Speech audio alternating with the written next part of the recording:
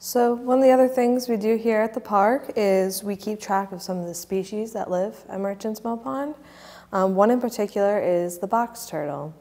So we're involved with something called the Box Turtle Connection, and it's an online database where we find box turtles and we'll track them, we'll take measurements of them, and we're able to just figure out how much they've grown over a time period and also see how far they've traveled. So today with me I have a couple turtle shells. I'm just going to give an example of some of the things we do, some of the measurements we might take. So our data is all collected and put onto this sheet called the Turtle Capture Data Sheet. And when we find a box turtle, we're taking it from its environment, so it's important for us to measure the coordinates of where we exactly find it. We'll take that turtle temporarily, bring it over back to the visitor center, and we'll get some measurements of it. So the first thing we look for with the box turtle is we'll look at the scutes, the individual scutes. Those are just the individual sections of the shell.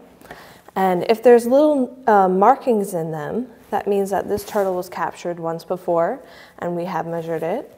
If there aren't, then that means this is a new turtle for us, one to add to our database. So if this turtle is not a recapture, if it's a new turtle, what we like to do is we'll give it an ID. So we'll go to the back of our sheet, and what we did is we developed a number system for each of the scutes. They all have a named number, and the one we're up to at this moment is 293.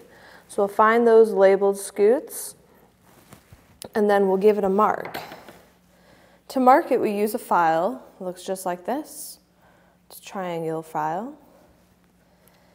And then we just gently rub in a downward motion in the middle of that scute until there's a little notch into the shell.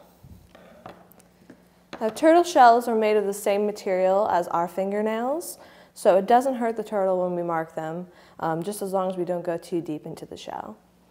The top of a turtle shell is called the carapace, and then the bottom is called the plastron.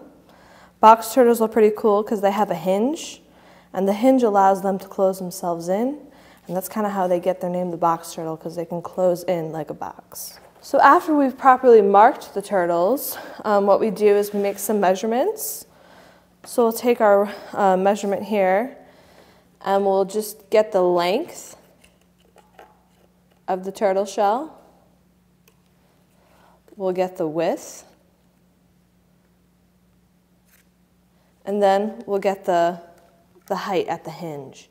So we find that hinge again and measure it up so we can get that height. Write this all down on our data sheet here. Then we do want to get some information about what the weather conditions are for that day in particular where we found the turtle. It is pretty common to find the box turtles coming out after a good rain during the summertime.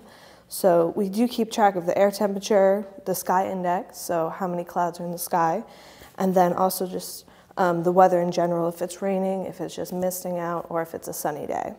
Then we get a little bit more information about the mass of the turtle. We measure it, get its mass. We take some photos. Use one of these grids here. Line up our turtle on our grid, take some photos which we'll put on the database as well. And then hopefully our turtles are cooperating and they're very active, so we can look at the face of the turtle, we can get the eye color, and then we can determine possibly if it's a male or a female. So males are going to have more brightly colored turtle shells and brightly colored eyes and skin, and the females are going to be a little bit more pale colored. They're more likely to have brown eyes, and their shells are not going to be as domed either.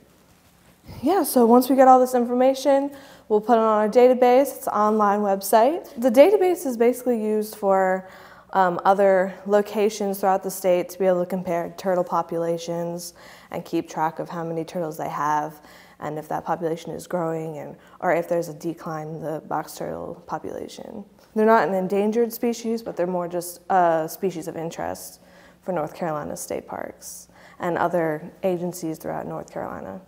And that's the Box Turtle Connection.